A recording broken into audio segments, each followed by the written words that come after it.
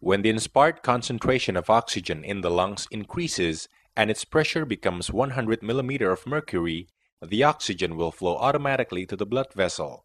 This is called the principle of diffusion, whereby the flow is caused by the lower pressure in the blood vessel, which is 40 mm of mercury. Then, the hemoglobin in the red blood cell will tie the oxygen.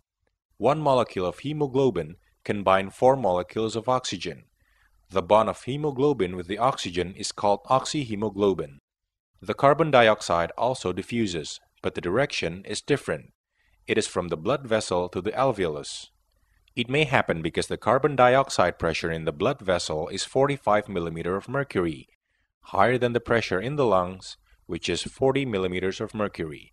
Thus, the carbon dioxide will diffuse from the blood vessel to the alveolus to be carried out of the body when expiration happens.